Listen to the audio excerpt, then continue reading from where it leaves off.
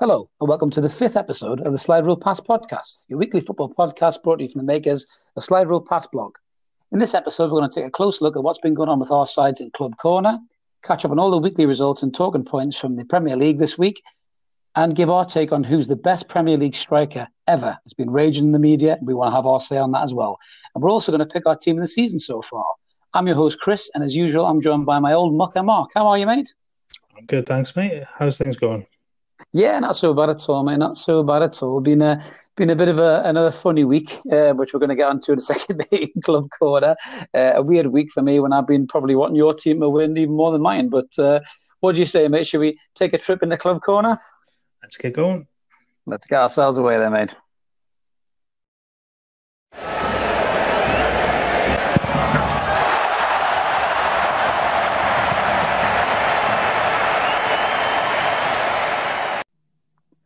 Okay, so it's time for Club Corner. This is the part of the show where Mark and myself go through what's been happening with our teams. But anyone doesn't know that, my team is Newcastle and Mark's is Aston Villa. And weirdly enough, we were deeply intertwined this week, mate, with the two fixtures that we had on the cards. Starting off with the mighty Magpies, Steve Bruce's black and white army, taking on Spurs at St James's Park. Now, for most people looking on, myself as a Newcastle fan, we thought nothing other than just a severe loss, really, here. We were expecting 3-0, 4-0, 5-0. That's what some people predicting. Weirdly enough, we managed to get a point, but that kind of doesn't tell all the story, really, about the game. I mean, a point on the surface looks fantastic, but it was almost copy and paste. For Newcastle, you could say the same thing about the game against Crystal Palace, the game against Leeds, the game against Villa, the game against Wolves. Started very well. Looked like we should have been 2 or 3-0 up. Gale has a good chance. Good save from Maurice. Joe Linton, you don't check the recording, everybody. I did say Joe Linton scored a goal, and quite a good goal. And that put us in front. And then we just kind of drifted away again, mate, kind of lost the game. Harry Kane being the player that he is. I think if Spurs don't have Harry Kane, they possibly don't get a point in that game. Likewise, if we had Wilson playing, we might get 3. But, for me, it was a big point, but I still look at it as 2 points lost because I don't really think we would have had a better chance of beating Spurs than we did on Sunday. What was your take on it? I think you're right. I think Spurs are funny. They've been, they're very hit and miss at times, but they've been so poor lately. Certainly to start with, against Newcastle, they were awful to start with. Newcastle deserved their lead, and yes, Joe Linton scored, which was, I think, woke everybody up yesterday. And yeah, it was odd because I think we all went into it thinking, well, this is going to be 2 or 3-0 maybe, and Newcastle came out of the traps flying and then just went to sleep. And the defending for the first goal was abysmal. Oh God, Emil Kraft. I've seen better defending pub team football where the defender didn't get until 4:00 in the morning. Honestly, and we played at 9. I think that was a defender, to be fair. It was just it was so poor. And how he just allowed to just. I can't even picture the ball just bobbling into his feet 2 yards from the goal. He's man, miss. The second one, it is a great finish. It's a Harry Kane-esque finish, that, isn't it? And you give him too much time though, too much space and Absolutely. Too much time. Yeah. The defending was criminal, really. I mean, Paul Dummett had a decent game, I thought. But when you look at the goal, he's reading the game. I don't know if that's rust, mate, but you don't leave a guy like that much space. You just don't do that. And it's too clinical. No, the one striker in the league you do not give that space to is Harry Kane, and they gave him all the time in the world just to bury that in the corner. Mm-hmm. But it was a funny one, mate. It was a funny one because you kind of look at that game and you look at the two managers. Who it must be said, both of those managers are the next favourites to be sacked for very different reasons. when you look at Spurs, I mean, if I was a Spurs fan and I'm watching that game yesterday, I'm thinking, what the hell are my team doing? Steve Bruce made 5 changes for a Premier League team. 5 changes. That's the kind of changes you make for, Halifax Town in the FA Cup third round or something. Not a Premier League game when you're fighting for your lives. But, I'm not going to, I don't want to give them any credit really, but, credit to the players who came in. I think Matt Ritchie, Longstaff, and Murphy in particular, they haven't played since January. And you look at them and they were head and shoulders above, the guys that they replaced against Brighton. How did you think those guys slot in, mate? I think it was telling. I mean, the Brighton performance was so bad, and I hate to give the man credit, but Steve Bruce made those changes, and you give him grief when things go wrong, and we absolutely do that. He made the changes. Yes, that he can't bring in the main men. They're still not ready, and they're going to be shoo-ins to come back in as soon as they're fit. Yeah. But the guys that came in, I thought Longstaff played well. Again, a little bit of rust, but you've just said that he hasn't played since January. And I think they all acquitted themselves really, really well. They had their moment of Newcastle-ness, letting that lead go, but they fought on, and when you look at the stats from the game, he had 22 shots. I can't remember the last time Newcastle had 22 shots in a game. I don't think we've had 22 shots in half a season, mate. To be honest with you, it kind of seems that way, doesn't it? But there were some great chances. I mean, there was chances that really people should have put away as well. I mean, the Gale one in particular, with a header, it got to be said, great ball by Shelby. I know I run Shelby down, but that was one of his better moments. That little, kind of flick ball around the side. Great movement by Gale, but again, it's rustiness. He's in, he's out. He's like the hokey cokey in this team. He's not got enough time to settle. But he hits the header. Great save by Luis. But Luis shouldn't know anything about the rebound. He should just melt that in the back of the net. If you look at Joe Willock's equaliser, that's what Gale should have done on that chance. They were poles apart. And that's a young 20-odd-year-old lad from Arsenal to a 30-year-old experienced striker who is, reportedly getting a 3-year contract extension. But I mean, there was bits of the game I was quite happy with, impressed with. I think just a special mention for Jacob Murphy, because I think what he lacks in ability, he kind of makes up for in bravery, because he's not scared to take a man on, and Newcastle need that kind of player. Yeah, absolutely. He needs somebody just to, in fact, most of the team just to play now without fear, and just play, hearts on the sleeve. Just get battle now until the end of the season, because it's going to be one. It's a point. It is a point gained. It's one that I don't think many people saw coming. It should have been 3. The frustrating thing for Newcastle fans is that it should have been 3. It should have been. Yeah. I think on another day, and you hit the nail on the head earlier on, if Wilson plays, I think that ends up being a win. So that's. But you take the point, and it was a point that left you clinging on a little bit later on in the day. It is a point at the end of the day, so take it, move on. There are big games coming. Well, speaking of those big games coming, you're right. It is a point, and we should be happy that it is a point. It would have meant nothing if Aston Villa couldn't beat Fulham, which we'll come on to in a second. But just looking at the rest of the fixtures, kind of moving forward. So, after this game, Newcastle have Burnley away next weekend, next Sunday.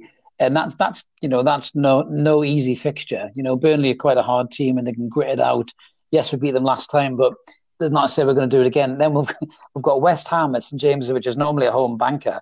But I mean, these guys are chasing Champions League, for God's sake. They're on fire at the moment. And then this is where it gets real for Newcastle. You've got Liverpool away, Arsenal at home. You got Leicester away, Man City at home, back to back. Now, as I mentioned at the start, there was no better chance to get points off one of those big teams than on Sunday, and we blew it again. Whether you like to admit it or not, we blew it again.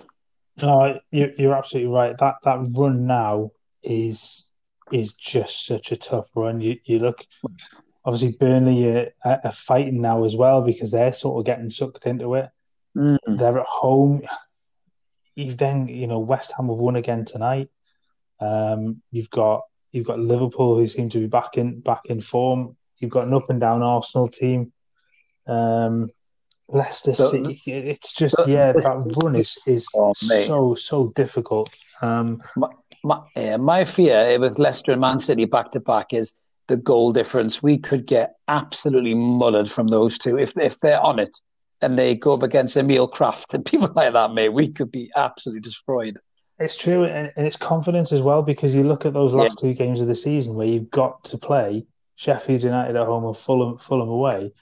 If you've yeah. got battered the weeks beforehand, the confidence level would be a worry going into those games to think, well, if we desperately need something for this, are the players going to be not are they up for it? Because I would imagine they'll be up for it, but their confidence in front of goal, their confidence with defending, with making mistakes. If that's happened in those weeks beforehand, does that carry over?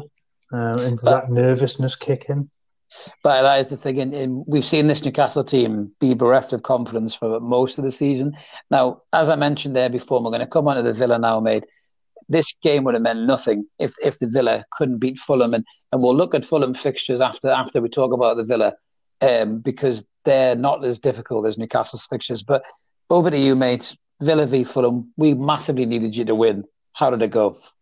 Well, we very nearly put you in a tricky spot, didn't we? God, you didn't.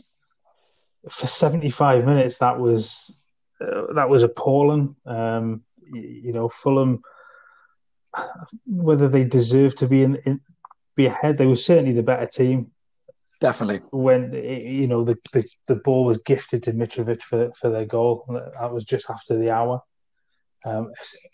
Another Tyrone Mings mistake. He hasn't made many in the last few weeks, so I have to give him a lot of credit for the way that he's performed. Over the last couple of months. But it was another one where he had so much time. He didn't have to play the pass that he played. He scuffed it. It went straight to Mitro, who buried it. And you're sitting there after half an hour. We still hadn't got a shot on target. And looking, going, well, what the hell do we do now? Jack had been ruled out again. After us being so positive during the week, seeing him in training, looking at the interviews, saying yes, it was great to have him back. With Dean Smith saying, we'd forgotten how good he was. An odd thing to say, but how could you forget? How could you forget that? Out of sight, out of mind, that sort of thing. But it's and then the sort of the rumor mill started a few hours before kickoff, and there were people saying that he'd been ruled out, that he picked up something in training, and there was a lot of crap flying on Twitter between people, and some really unsavory stuff as well, which is just awful to see between the fan base. And it was proved right in the end that he wasn't playing. And then we just started, and it was just it was the same as the Spurs game. It was just flat. There was nothing there. We didn't create anything. We had no. I say we had no shots on target for 70 odd minutes. And it was this time around. It was the substitutions that changed the game. So we're 1-0 down. Fulham are then out of the relegation zone. Newcastle have dropped into it, and everybody's looking at it going, "Oh, hang on." And then we give Smith criticism for the way that he handles substitutions in games, and he got them spot on yesterday. He brought on Trezeguet for Anwar El Ghazi, who offered absolutely nothing again, unfortunately for him. He brought on Keenan Davis and sort of changed the way that we were playing. So we almost more to a 4-4-2 with the two lads up top. And he really bossed it when he came in. It was really pleasing to see him play so well, and he had a hand in one of the goals too. So we had our first shot like 16 minutes from the end of the game, and then we had another chance a couple of minutes later where Trezeguet got a header massively wrong, and it went. I think it nearly went for a throw in. And look, you're just like, this is going to be it. We're gonna lose 1-0, and it's the season's kind of just drifting now into obscurity. But it was then. That man Trezeguet again. He looked lively when he came on. He was into everything, and he just he was up for it, wasn't he? He had a point. He had a point to prove, I think, didn't he? He had a bit of a point to prove. I think he did, and certainly Mings had one as well. He made the mistake for the goal. He certainly had a massive hand in the equaliser. He did. It was great pass. Yeah, he breaks down that left. He spots the gap. He spots the area to run into. Matty Target feeds him well, and then his cutback found Trezeguet. What was it? 15 yards out, dead centre, and he just hit it sweetly. So that gets us back. And then it was great work from Davis, like I say, to sort of set up the second goal again for Trezeguet. And that gets that impetus back in the game. We take the lead, and we never looked like conceding after that. I don't think Fulham created anything. No, they were flat. They were flat after absolutely. that. I mean, you got to feel for Parker, and Fulham, because that is just your quintessential Premier League fixture right there. And then, for a newly promoted side who are fighting against everything, to try and stay in the league, and they've been brilliant in that fight. They've been way better than we have. I felt for Parker, even though as a Newcastle fan, I was obviously delighted that you guys were 3-1 up. I felt for Parker and Fulham because I thought, you don't deserve that, because it's just one of those, isn't it, Yeah, no, you're right. It was not. They did. I think the scoreline massively flattered us in the end. When you look at that last 15 minutes, maybe 1-1 would have been more fair, but you take your chances. We had, I think it was something like 5 shots or 4 shots on target. In the end, three of them went in. So you take it. Like I said, the subs worked. It sort of gives us another option now. Does that, having Davis and Watkins as a 2 up front, does that give us more of a second plan if sort of plan A doesn't work? It's amazing. It's amazing to think what a young player could do to add fresh impetus into your team. Cough, cough, if you're listening, Mr. Bruce. Might be worth a roll of the dice now and again. Well, it's funny that Davis gets some stick.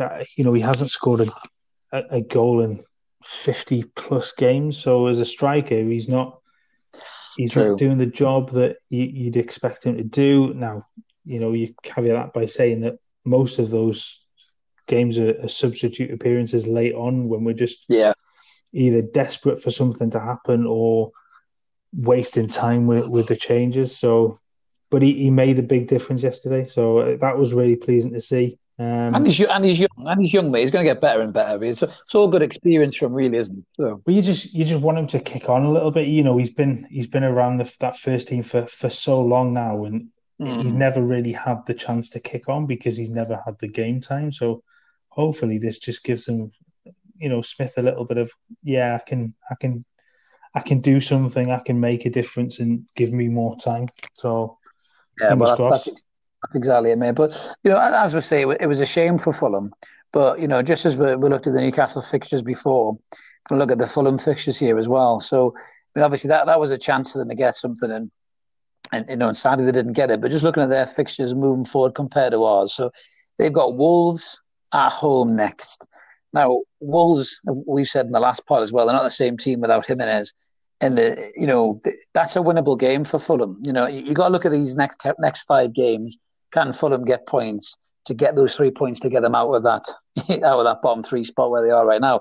Then they've got Arsenal away. Arsenal are very patchy. Chelsea at home. Again, Chelsea have been great, but West Brom showed they can be got at. And then they've got Burnley at home, and then they've got Southampton away. So they've got a lot easier fixtures, I think, and that little kind of glut there that Newcastle have when you start factoring in Liverpool, City, Leicester. What would you say?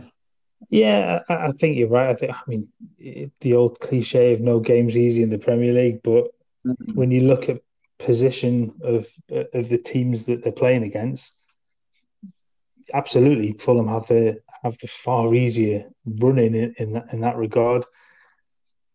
You'd, you'd you know you said before, and we've said on previous ones that Wolves just don't look the same team without that. Without Jimenez up front, that just being Yeah. that focal point. But they've been beaten again tonight, but they've showed a little bit of character. Fabio Silva scored, so does that give him a little bit of a boost in confidence to go on and maybe score a few Possibly. more? Still a good side. They're still a very good side. They're just lacking that killer edge without Jimenez, I think. Yeah, there's a little bit of a flatness to them as well. Mm. That first goal tonight, when you look at it, and you've watched Lingard run for 40, 50 yards. Nobody's got anywhere near him, and that kind of sums up Yes. their season a little bit, where they've just not really been at the races the whole year. They've ticked along, so they're not in any trouble, but they've never really looked like getting into a run to make a challenge on that top Mm. half. But I think they're maybe just maybe a freshen up for them is on the cards. Maybe a new manager. I don't think they'll look at a new manager. I think who knows. He got huge amounts of credit there He's got to, isn't he? From what to he's done at turn the that. club. And Yeah. it's not like they're threatened with relegation. It's not like Mm. they've had so much of a drop off that they're right down the bottom. Like Sheffield United, and they're missing their main man. They obviously sold Jota. They're Mm. missing Jimenez. Yeah. They're huge players to try and replace, but maybe it's a summer of just building again for them, so they can get back to sort of aiming at those European spots again. Yeah, definitely. So kind of just to close off the club corner, mate. I think that with Newcastle, again, that it was a great point as we said, but for me, nothing's changed. We're still in the mire. I've kind of resigned myself to the fact now. I don't think Bruce is going anywhere till the end of the season. So this is a lot, and we just got to hope that we've got enough to get what we need. I think it's going to really rely on other teams beating Fulham as opposed to us beating other teams. But the biggest fixture for me is next weekend. If we don't beat Burnley, a point's not good enough for me. We need the 3 points against Burnley. And if we don't get it, I think we're very, very much in danger of going down. Yeah, I think you're right. With that run of games afterwards, that 3 points has to be a must next week. Yeah, If you don't win that, you fear that when you get through those next three, then you could very well be sitting in that bottom three. well, absolutely. But time will tell. So for now, we'll leave the club corner and we're moving on to the next section.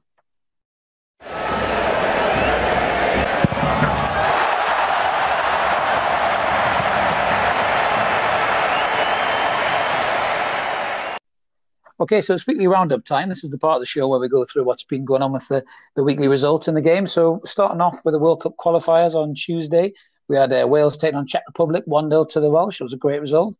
Wednesday, we had England taking on Poland, Lewandowski-less Poland. England winning 2-1, so that was a good result. Northern Ireland drew with Bulgaria, a good result for Northern Ireland. Scotland beat the mighty Faroe Islands 4-0 with 2 goals from your man John McGinn, one from little wee man Ryan Fraser and Mr. McAdams himself. Banging a goal, mate. Very good to see. So that wrapped up the World Cup qualifiers. And moving on to the Premier League's return, on Saturday, we had an Aka busting result of West Brom beating Chelsea 5-2. That's right. People will be wondering, we've said Joe Linton scored and West Brom beat Chelsea 5-2 here. There's something wrong with the airwaves. Mental result. We had Leeds beating Sheffield United 2-1. Leicester Man City, that was 2-0 to Man City. A real professional result for them. Gets them one step closer to the title. Arsenal taking on Liverpool. Liverpool, nice, easy 3-0 win. Diego Jota with a double, which will come on to him in a second. Then moved into Sunday. We had a game that I called could be a bit of a flip-flop on the preview on the blog, and I was completely wrong because it ended up being 3-2 with Southampton coming back to win the game, which was a brilliant performance. We've covered Newcastle and Spurs, which was 2s each. Again, we've covered Villa and Fulham 3-1 to the Villa. Then we wrapped up the weekend with Manchester United beating Brighton 2-1. and it was a Manchester United Academy reunion with Danny Welbeck, Rashford, and Greenwood all banging in the goals. Very good for Manchester United's academy. So that was the weekly roundup and results. Going on the talking points, mate, there was a bit of a dodgy penalty incident at Chelsea. I'm not sure it would have saved them, but what was your take? Yeah, I think when you sort of look at the incident, I think it was Werner who was fouled as he was crossing the ball. The ball had left him, and the West Brom player, I can't remember who it was now, it just gone through his foot just as he played it, and nothing was given. And then you saw exactly the same incident in the Southampton game, where it was Kyle Walker-Peters fouled, and the penalty was given. It was, I think that was on Eric Peters, and it was exactly the same. You know, Peters cuts the ball across. After the ball's gone, Walker-Peters goes through his foot, and it's given as a penalty. And you just cry at the consistency or lack of consistency, because so frustrating, mate. Both the penalties, and Chelsea fans must be screamed, because that it's one of those where it might not have changed the game, but at the point in which that happens, it's such a huge thing to not go your way, and that's not going to be the reason that they lost the game, but that could very well have been, if that's given and they score it, is that the reason that they go on to win the game rather than lose it. So it was a huge miss, I think. Like I say, it's that consistency level where you see one given and one not, and they're the same incident, and it's just, come on. If the ref isn't seeing it, VAR should be looking at it going, yeah, that's clear. That's a clear and obvious error that's been made. You've got to wonder, again, we've said it before, what is the point of VAR if not to do those kind of responsible decisions and say, this is a bit of a grey area, let's have a look at it again, the replay. Yeah, it's a Stonewall penalty. But the worst thing about this game, it's got people asking the questions, and you as well, mate, asking the question, can Sam Allardyce do it? And I don't want him to do it. Not because I don't like West Brom. I loathe the man. Do you really think they've got a chance? Well, we've said that there's absolutely no way that they could even consider getting back into this as it goes, but all of a sudden that gap, it's 8 points now. Ugh. It was a little bit more than that before. You just tell me about it. There's only 8 games left, so the amount of time that they've got is tiny. But they've still got 24 points to play for now, and the gap's 8. It's not beyond the realms of possibility. And looking at their games, they've got Southampton next. They've got Leicester and Villa both away from home. Then they've got Wolves. There's some big sort of Midlands games in there, and then they go to Arsenal and they finish up at home to Liverpool, at home to West Ham, and then away to Leeds. And they could quite easily pick up 8 or 9 points in that first run of 5 games if they play like they did on Saturday. And all of a sudden, that's the cat amongst the pigeons, because it's not just Fulham and Newcastle that are battling for that last place.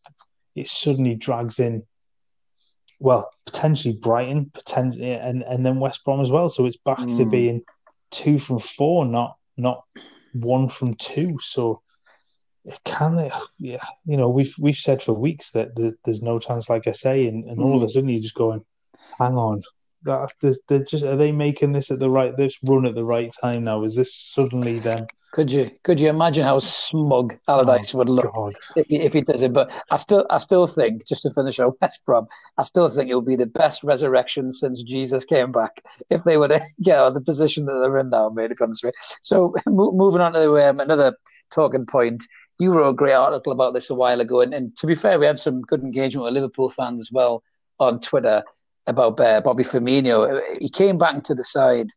Again, didn't really do a great deal. but Diego Jota again was the man. And for me, he's got to start over Bobby. He has to. Firmino just hasn't been good enough, has he? Jota just offers so much more than Firmino has all season. It's just he doesn't offer Liverpool very much. I've suddenly switched allegiances there. I don't support Liverpool. I just all right, mate. Calm down. Oh, dear me. No, he just doesn't do anything. It's so telling how much of a difference there is when Jota plays, and yeah, it suddenly means that there's more freedom for the others, and not to liken it to the Grealish situation, but you put somebody in there that attracts a little bit more attention, and there's less attention on some of the other players. Jack will pull 2 or 3 players towards him, and suddenly there's freedom there for the others.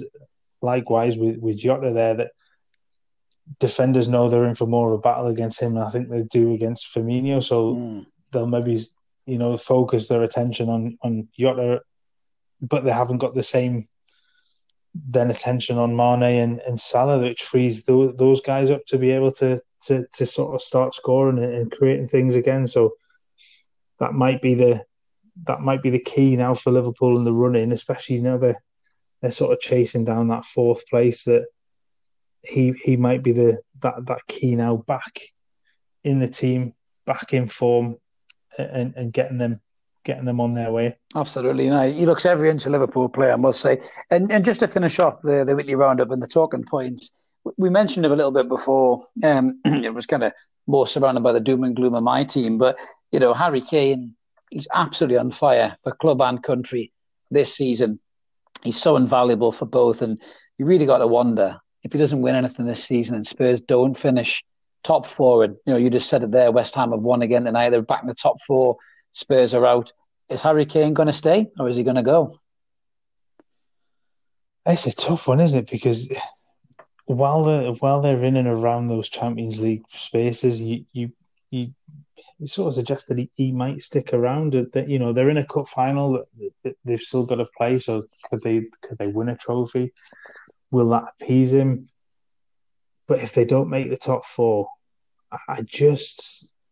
you kind of sit and wonder whether he's just wasting his time there, because he's got so much more to give. His goal record is absolutely phenomenal, and we sort of touched on it with the piece about the strikers, which we'll come on to later. But I think he's got the best goals per game ratio of kind of we're top 10 now with those 2 goals against Newcastle. That just puts him slightly ahead of Henry now in goals per game. And he's such a good striker, and he needs to be playing in a team that's fighting for championships, fighting for trophies, fighting for the Champions League. It's crazy when you think of it. He could be another one that plays out his career at one club, and he's almost wasted by it, because yes, it's his club, and I absolutely admire that you stay and you try and you win for your team. But if you go question that he should be in a side that is fighting for that top spot, and it just doesn't look like Spurs are going to do that anytime soon. Absolutely, mate. Absolutely. But it's a great segue to the next section, mate, which we are going to talk about who's the greatest Premier League striker ever. So let's get stuck into that now.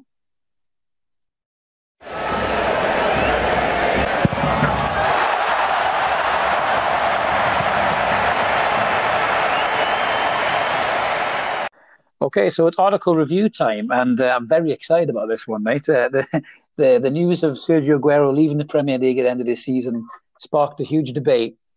You did a couple of great articles, one about Sergio Aguero himself, who's a phenomenal player, but there was a lot of noise coming out, especially on social media, for the modern day supporter who seems to think the Premier League's only been about 6 or 7 years old and forgets about the players that have been and gone. who said Sergio Aguero was the greatest Premier League striker ever. Utter nonsense, in my opinion. Complete nonsense. And it isn't just because I'm a Newcastle fan, it's because I'm a football fan, and it's just stupid. You did a great article on actually the top 10 strikers, not just in terms of the quality, but statistically as well. And we've narrowed it down to the top 4. And coming in at number 4, he's actually number 2 on the all-time goal scored record list at 208 goals in 482 games. And that's Wayne Rooney. He won 5 titles, 103 assists. His goal per game, I think, was 0.43, and his goal contribution was 0.64. Wayne Rooney, what a phenomenal player, son. Yeah, absolutely. He's that number of games, that number of goals. It's just, he was a great, great player, and he wasn't your stereotypical number 9 striker that maybe Aguero sort of played as, and certainly the likes of Shearer played as. But as a forward, he made so many goals and still scored an absolute bucket load. And he deserves to be in that top bracket. He has his detractors. I don't know why. Why? But he has won 5 titles. He's won the most out of any of those 10 strikers. Absolutely. I'm not yet counting this season is over for Aguero, so that will be 5 for him as well. But he's just, Rooney was a phenomenal footballer. So it's just, he absolutely deserves his place there. 100%, and the closest anybody's came yet to breaking that all-time goal scoring record. So tell us who's at number 3. So 3 was Aguero. The argument I've seen a lot on sort of social media over the last week or so that he is the best best goals per game and things. And even looking at let's get those stats, I think he has the best goals per minute ratio. The way I looked at this was just goals per games played, and it wasn't taking into account number of minutes played. So I'm probably doing him a little bit of a disservice there, but he's still a phenomenal striker. 181 goals in 272 appearances, 46 assists. I say he's got four Premier League titles, soon to be 5. Utterly staggering the number of goals that he scored in that number of games. And he consider putting him up against Rooney, and that's like comparing apples and oranges, isn't it? But it is 2 forward players to have 181 and 272, and he's only 27 behind Rooney, and he's played 210 less games. It's incredible. He's a phenomenal really. Forward. It is. I mean, he's been in a fantastic team as well. It's got to be said, under a great manager. But I mean, he has been an absolute revelation, Aguero. And he rightly so takes his pride of place in that top 4 of greatest ever strikers. So kind of moving on to number 2, this is a player who I think, when the pubs are open, oh God, when the pubs are open, and we all sit and have a pint and talk about our greatest Premier League team, this man is definitely in there, and it's Thierry Henry. 175 goals in 258 games, 2 Premier League titles, 74 assists. I've seen a great line on Twitter that said, Alan Shearer is the best goal scorer the Premier League's ever seen, and Thierry Henry is the best player the Premier League's ever seen. And do you know what? You can't really argue with that, because just what a player. Yeah, I think I've overused the word phenomenal today, but yeah, he was. I think I'd agree with that line. I think Thierry Henry is the best player we've seen in the Premier League. He was just all around. Yeah, just what a player. He had absolutely everything about his game. He was quick. He was skillful. He could pass the ball. His finishing was just incredible.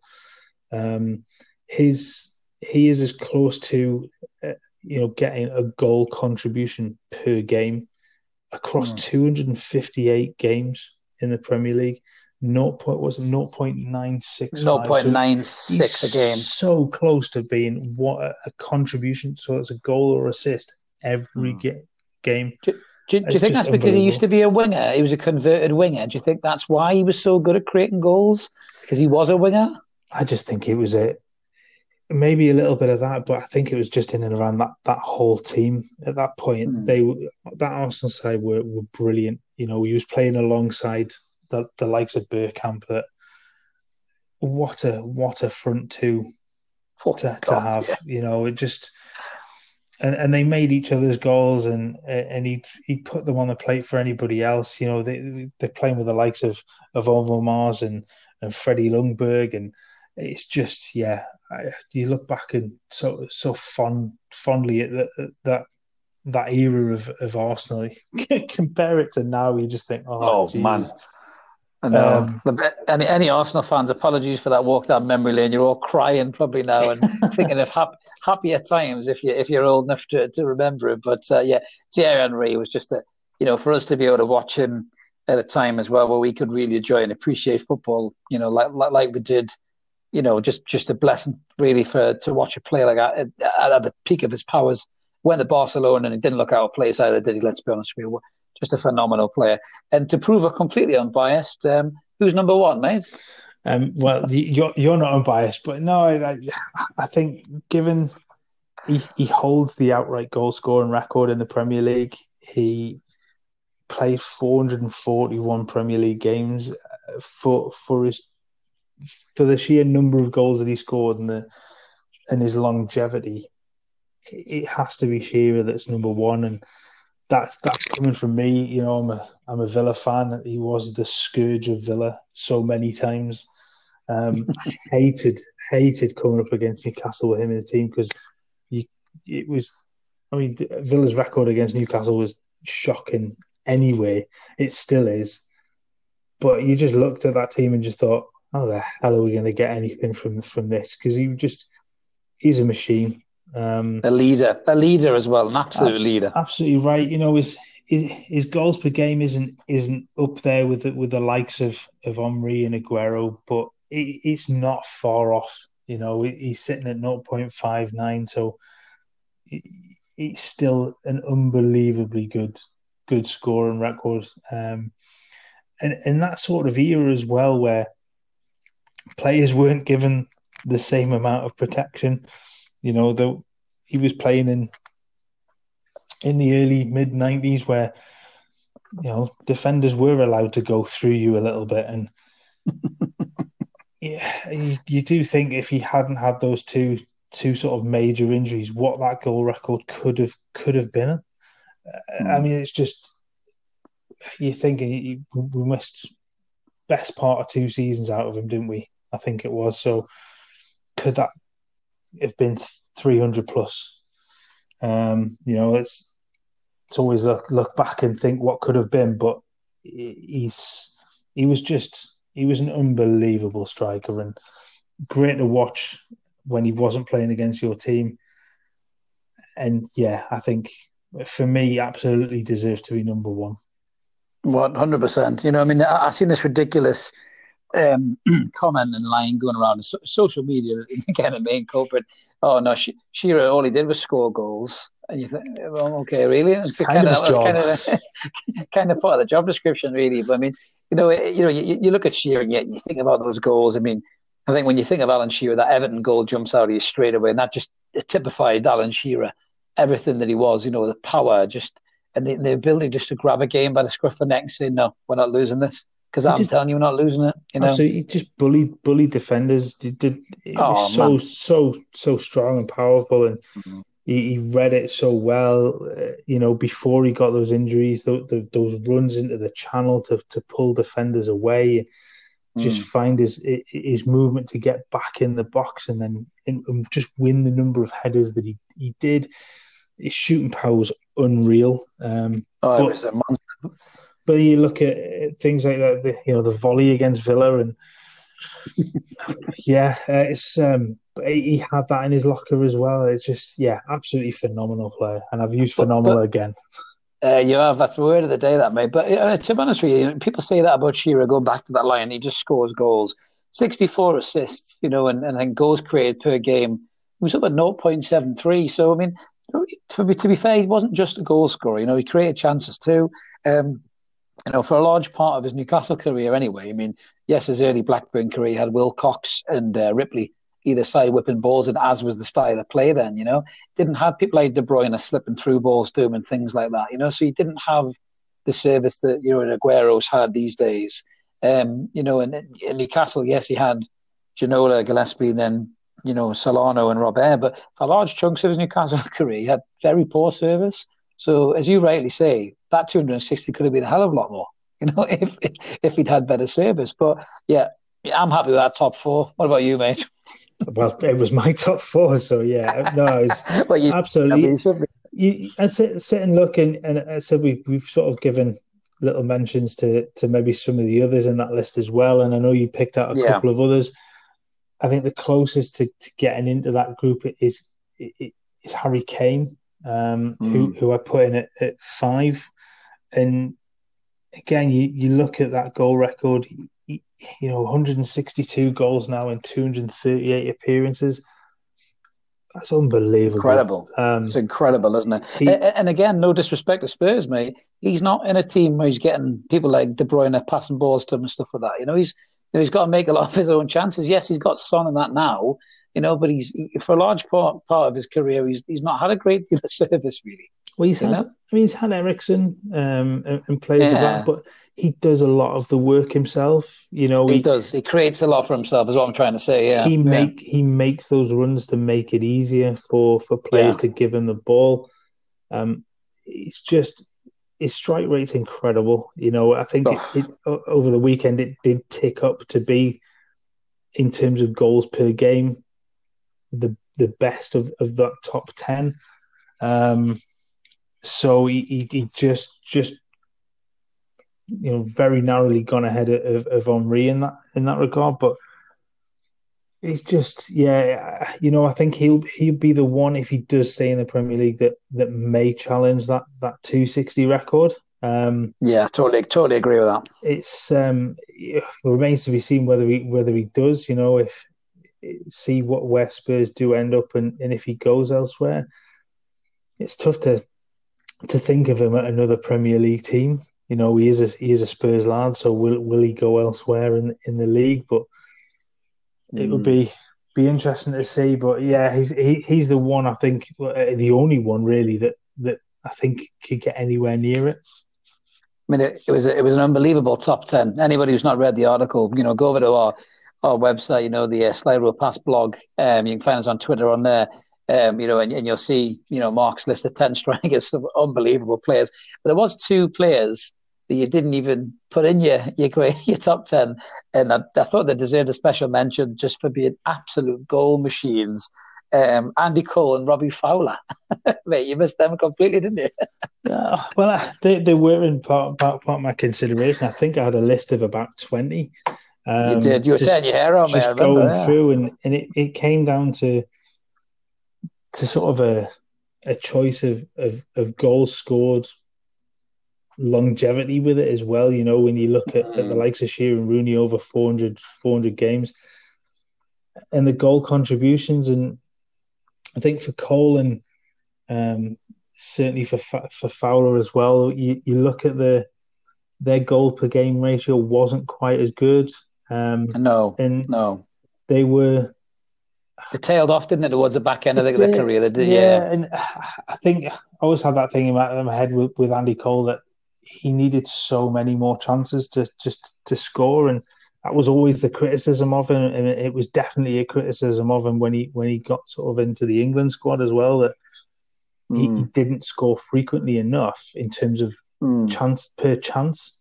So he kind of lost his opportunity there, and when he Cole needed somebody with him, didn't he? Needed Beardsley or needed York. He needed somebody with him, I think, Cole. Yeah. And he needed a hatful of chances each game. And you're right. At Newcastle in that side and at Man United at the time, he was getting 6, 7, 8 chances a game, in which he would score 1, 2, 3.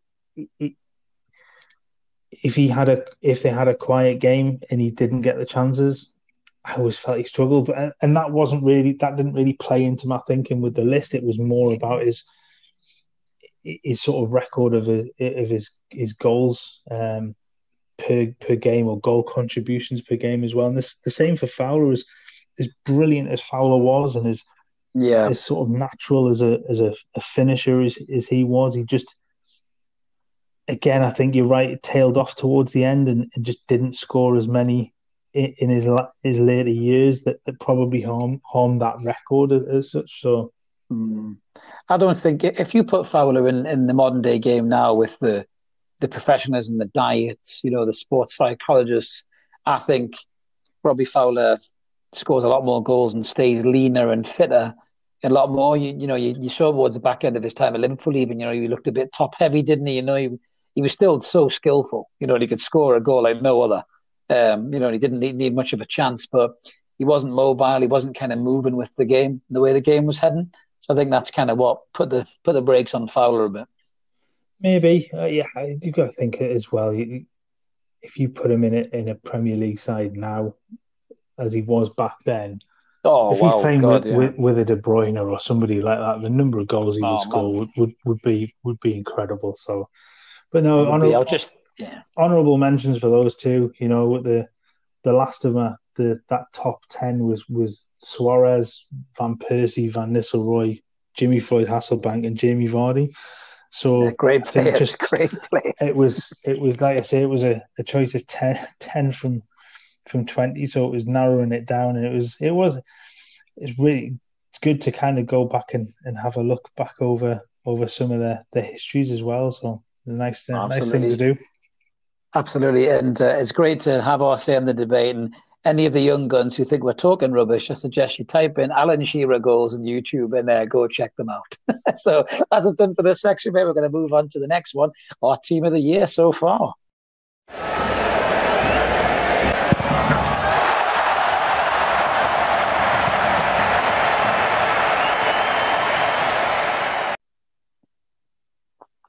Okay, so it's time for a new section here. And again, keeping with the mood of what's happening in the football world at the moment, it's that time of the year, the business end of the season, where you start looking at who's been the best players, in the league this season and the team of the year. So everyone's got their opinion, and we've come up with ours, mate. So our team of the year, as you're the resident goalkeeper, and given who the goalkeeper is, I'm passing this over to you. Crack on.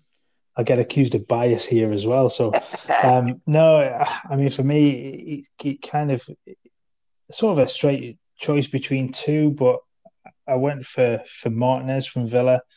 What a difference he sort of made to that Villa back line, and he just gives a huge amount of consistency. It allows that defense to be so much more calm. He catches virtually everything. I haven't seen a goalkeeper do that in a long time, and he's far more comfortable with catching a ball than he is trying to punch it. And so many goalkeepers these days, it just the first instinct is just to punch it away. But he's 14 clean sheets in 29 games. He's nearly got the record for Villa in a season for clean sheets. But he's been what a signing. I think I said this a few podcasts ago that Arsenal letting him go just seems madness, and we've got a bargain. I think so. It set us back 20 million, but that seems cheap. By a season for me, mate. Absolutely. Maybe, yeah. When you consider how much the likes of Kepa was bought for at Chelsea, and you think, well, just 20 million for and yes, he was slightly unproven in the fact that he hadn't played much beforehand. He had that great run at the end of last season for Arsenal, but what a signing, what a goalkeeper, and he's just made such a huge difference to that Villa defence. Yes, he's been fantastic, mate. Great reflexes, shot stopping, just kind of reading as well. I think everything you want in a goalkeeper, and you say for 20 million quid is an absolute snip. So in front of him as a defence, we've got a Manchester City 3 of their back four here. So we've got João Cancelo, Ruben Diaz, and John Stones. And Man City have been brilliant this season. And those three, as part of that back four, have only conceded 21 goals this season. Just amazing, that, isn't it? It is. You kind of consider they were quite rocky to start with, and I think that was before Diaz came in, and he's made such a huge difference to that back line, and seems to have brought the best out of Stones as well. So it's nice to see that Stones is back to the form that he had before. Cancelo's been far and away the best right back in the league this season. He's so consistent, and they've kind of got two there in sort of Kyle Walker as well that is very, very good too. But I think Cancelo is head and shoulders above. Absolutely nice. I think he's the best right back in Europe, arguably at the moment. And I mean John Stones as well. Just to point on him, I think he chipped in with about four or five goals already as well this season. And with John Stones, he always has that, and he's got a goal in his locker, a bit almost like John Terry used to be able to do. But he's got more composure, a bit like a Rio Ferdinand. So I think, it's great to see John Stones come back from being written off by so many people. Again, credit to Pep Guardiola and credit to Stones, for pulling themselves back. And speaking of coming back from the brink, our left back, we're staying in Manchester. I know you're a big fan of this guy. Luke Shaw gets the nod at left back for us, mate.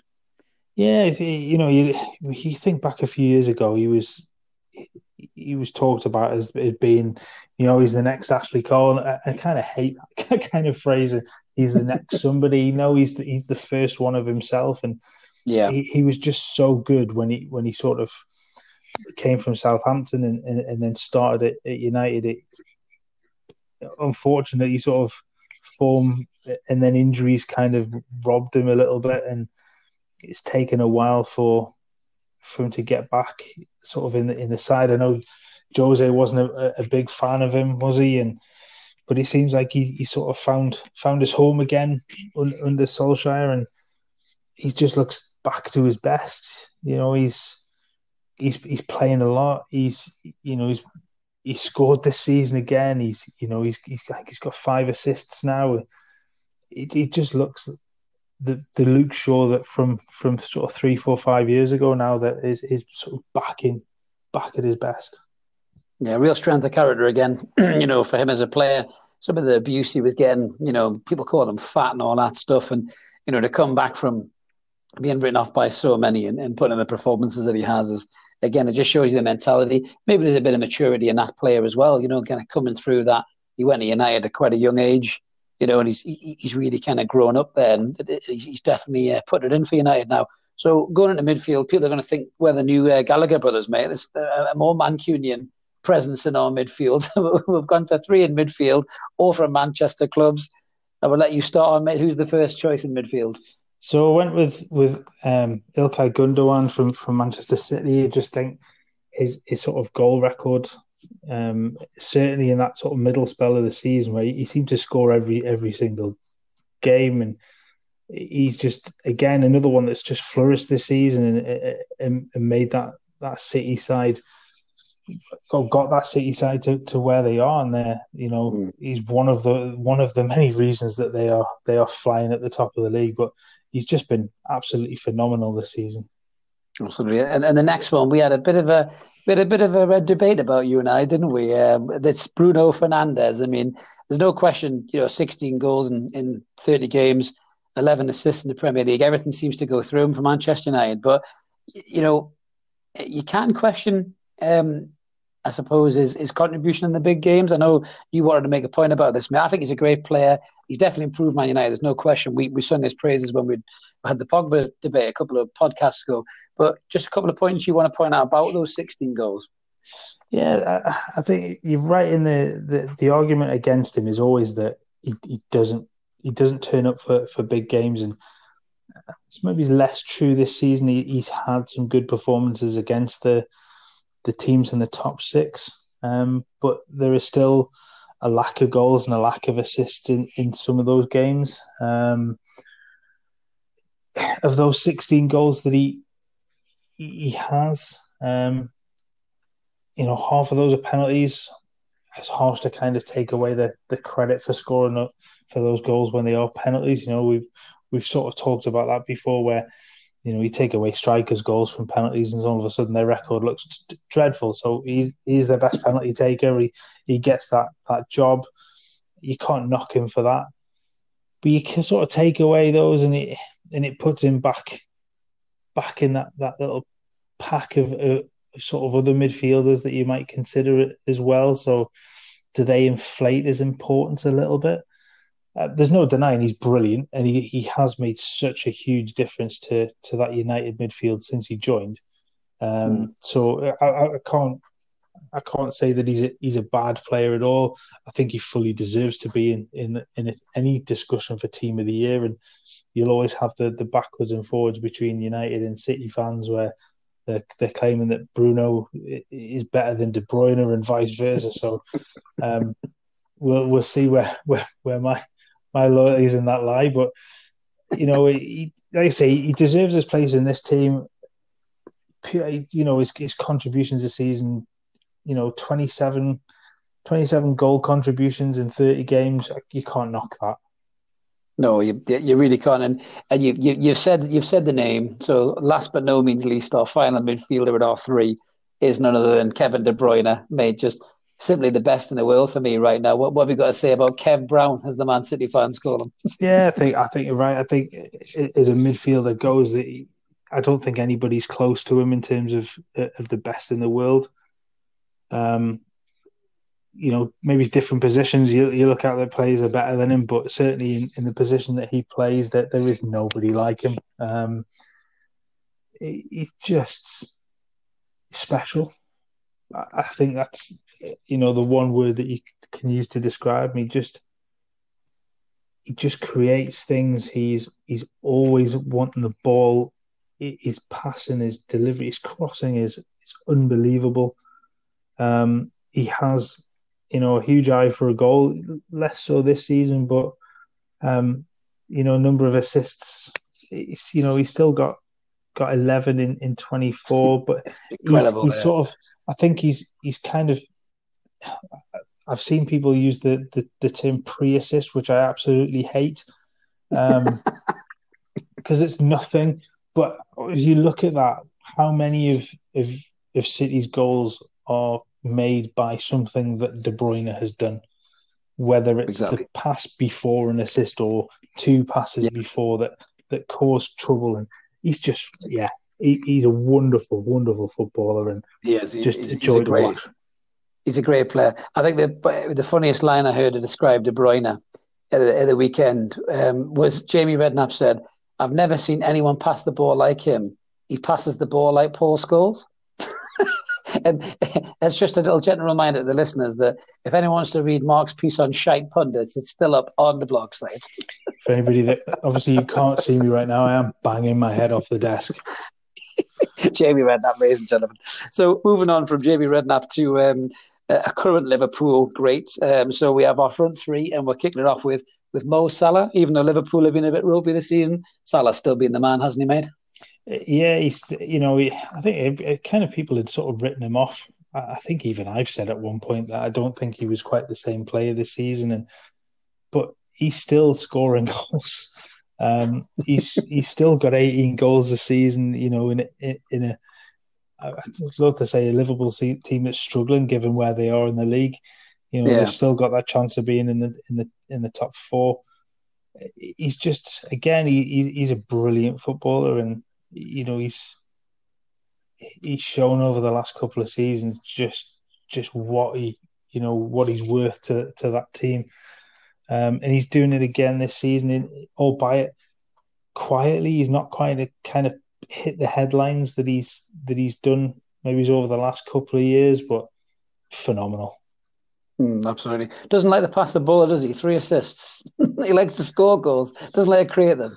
No, he's that kind of selfish striker or forward, and he just But if you're going to score the number of goals that he does as regularly as he does, you can't knock him for not passing the ball. I know he gets grief. There was that bit with Mane, was that last season where there was a little bit of a grump on between the two of them. But honestly, man, you put a striker like that in any team. If he scores that rate of goals, he can do what he wants, basically. Absolutely.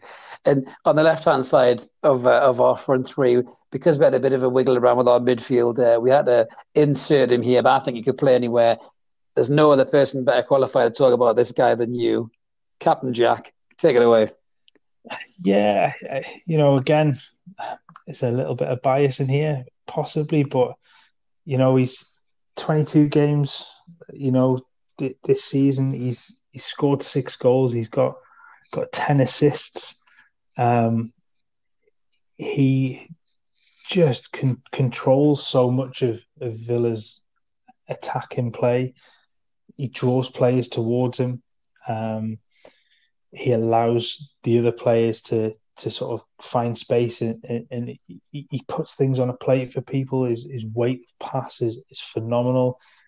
He glides when he dribbles. I think one of the criticisms over the last couple of seasons has been, he's not quick. I think he was when Doesn't need to be. No, but he is, and this, I think, it's deceptive. I think they did some clocking of speeds of players, and he was right up there at the top. He's quite deceptive in his speed. He certainly thinks ahead of a lot of people. He's always looking for that next pass before he's even got the ball. He keeps his head up. He's always aware of what's around him, and it's been very telling how good he is in the last sort of 7 games that we haven't had him. But to still have that level of contribution in that number of games is just brilliant, and he hasn't looked out of place when he's played for England either. So I think we like you say, we had a little bit of a debate around some of the players, and we'd obviously looked at players like Rafinha and Patrick Bamford as well for that sort of front three. But I just don't think, for the level of impact that he's had, that you can look past Jack Grealish. No, absolutely not. And for any of those who think Jack Grealish is slow, I would invite you to come up to Newcastle United and watch Jeff Hendrick and John Joe Shelby for 10 minutes in training, and all of a sudden Grealish will look like the road runner. So that's slow players for you. So finishing off our front three, we talked about him before, and he's just a, to use your word, phenomenal centre forward. Harry Kane, 2 goals at the weekends, took him to 19 goals, 28 games, 13 assists. I think one thing that's been notable this season from Harry, developed his game even more. He's dropping deeper. He's bringing people in. He's almost becoming, that kind of deep lying attacking player. We talked about when he leaves Spurs, you could see him going somewhere like a Barcelona and providing goals for people like Messi and Griezmann. If he keeps going like this, mate. Yeah, I think certainly you look at the form he had with Son earlier in the season and think, well, if he could do that in that Spurs team, what would he be like with the likes of, maybe you look at City with Sterling one side, Foden the other. You go to Madrid and you can play with players either side. At Barcelona with Messi one side. He could fit in anywhere and play like that. I sometimes think he gets caught a little bit too deep, and he likes to come and find the ball a little bit too much.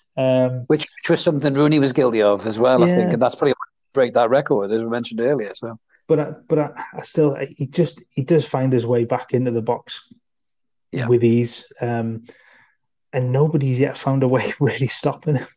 He seems to keep developing his game as well, which is credit to him. Even when people think they've got him figured out, he does something different. Yeah, he's just he has his there are faults there with him. We talked about them last week. Some of the things that he does that I don't like, but you can't knock his record, his goals over the last 7-8 years of just it's been unbelievable. He is close to getting in that top 3 or 4 best players of the Premier League era, or best strikers of the Premier League era. And if he keeps scoring at this rate, he's going to be there in no time at all. But yeah, he absolutely has to lead the line for this team. Absolutely, absolutely. And it's a great side we've picked. And just finishing up on Kane, I really think Spurs have got a hard job keeping a hold of them this summer. There'll be some big teams in from. So some of the notable mentions, you already kind of covered a couple of them there. I think the two guys from Leeds, Patrick Bamford, 14 goals in 30 games, 7 assists. I know you loathe him, but he's been great this season. Rafinha, 6 goals, 25, 6 assists. Two great first seasons from the Leeds guys, mate. What would you say? Absolutely, and Leeds have been brilliant to watch this Great season, side. and yeah, I have issues with Bamford, but it all stems from that game where he feigned getting hit in the face from El Ghazi and got him sent off, and it's I think shithouse is the word, mate. absolutely, yeah, but there's no denying how good he is. Been great. Again, he's had his detractors, and he's struggled before in the Premier League, certainly, but this season, certainly under Bielsa, he's a different player, and yeah, I think we may just see him get better and better over the next season or two. Absolutely. And, again, just to finish off, one last noble mention, young Phil Foden from Man City. I think he's just been absolutely brilliant this season. And they haven't missed David Silva because this lad stepped up. And I honestly think this kid could be the best midfielder in the world in the next few years. I really do. He's got everything. Yeah, he's sort of broken a little bit through again this season. We did wonder a season or two before that quite what Pep's plan was for him, where he wasn't being sent out on loan anywhere, but he wasn't playing. He just thought, is he going to be another one of those that has enormous talent but never makes it because he can't break into the team? But he's just certainly Premier League this season and in the Champions League as well. He's just looked at a different level. I was a little bit disappointed with his sort of England performance over the last couple of weeks, but that's early days from playing in that environment. So he's only, let's say he's only a kid. He is only young. He's got plenty of time to grow in sort of that area as well. But you can't deny what a brilliant footballer he is. Absolutely, absolutely, and look forward to seeing what he can do in the summer as well. So that's our team. We're going to post it up on the Twitter side for you guys to see. Comment below. I'm sure you guys will have either guys you agree with, people you don't agree with, and we'll be interested to interact with you and hear what you've got to say. So we're going to move on to the next section.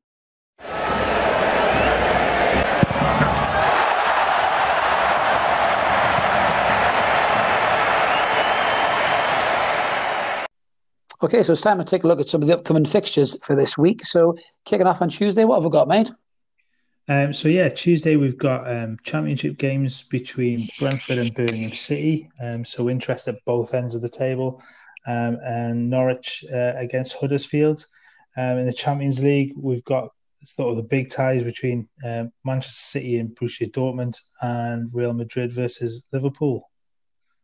Some good games there, mate. Moving on to Wednesday, we've got Bayern Munich and PSG. No Lewandowski again is the word, so that's a real bad one for Bayern. And then we've got the Mourinho derby of Porto and Chelsea. So then moving to Thursday, mate? Yeah, so Thursday, obviously Europa League with Granada at home to Manchester United, Arsenal at home to Slavia Prague, Ajax home to Roma, and Dinamo Zagreb at home to Villarreal. Some good games, mate. Some good games. Friday night, we've got a Friday night game with Fulham and Wolves. Obviously, I'll be looking at that for the relegation picture through me fingers. And then we've got a pretty hectic weekend, haven't we, mate, for Premier League action kicking off for Saturday. Yeah, so Saturday, there's three games Saturday. So Manchester City against Leeds, Liverpool against Villa, and then Crystal Palace against Chelsea. Some decent games. And then Sunday, moving in, we've got the big game, Burnley-Newcastle, which we mentioned in Club Corner. It's a must-win for Newcastle. Don't win and they're relegated, in my opinion. Then we've got West Ham, Leicester, and Spurs versus Manchester United, and then Sheffield United versus Arsenal. Yeah, and then to end it, we've got Monday night's games, which is West Brom against Southampton. So again, see how big Sam's team can continue on after that big win against Chelsea. And then Brighton against Everton, so another one that's got interest at the bottom of the league there. Absolutely. So it's a full jam-packed week of football, mate. Those Champions League ties do catch your eye a little bit, don't they? Especially that City Dortmund one there. Is your money on Haaland getting a goal? Well, it's an interesting one, isn't it? And there's some pictures of him today, looking around the stadium. So you'd almost put money on him getting one. And will that be his destination in the summer? I know City have, or Pep's rubbish talks about them going out and spending so much money on a striker, but that you've heard managers say things like that before and then go out and spend a fortune on somebody. So you wouldn't put it past them, and they've definitely got the money behind the scenes for it. Absolutely. And a big one for Liverpool as well. I mean, it's El Clasico week as well, not to mention that on Saturday coming. And, we're doing a special this week on the blog where we've got a few articles about the two sides, Barcelona, Real Madrid. So that'll be a tough one, I think, for Liverpool, mate. But I fancy them on that one. Yeah, they've sort of hit form, haven't they? And I think the Champions League has helped them get back into that little bit of form again. And, that it's going to be an interesting game. Madrid have played quite well recently too. So, yeah, I think those ties, and then the ones on Wednesday as well, they're just, we're at the business end now, aren't we? So the games are get more and more mouth watering, and just looking forward to watching some good games this week. Oh, absolutely, mate. And, as always, we'll be, doing our reviews for the Premier League action on the blog. So, guys, check it out. And, we'll be back with a pod next week to obviously go through the results. Okay, mate. So that's us moving on to the last section of the show.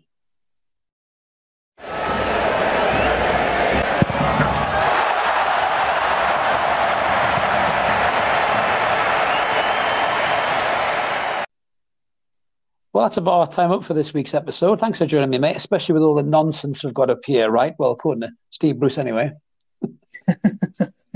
No worries, man. It's been good again. Fantastic. Thanks, mate. And yeah, thank everyone for joining in and listening to the podcast. We hope you really enjoyed it. If you do enjoy this type of thing, then please click subscribe, leave a comment on your preferred podcast platform. And if you can, give us a follow on Twitter. We're at SRPblog.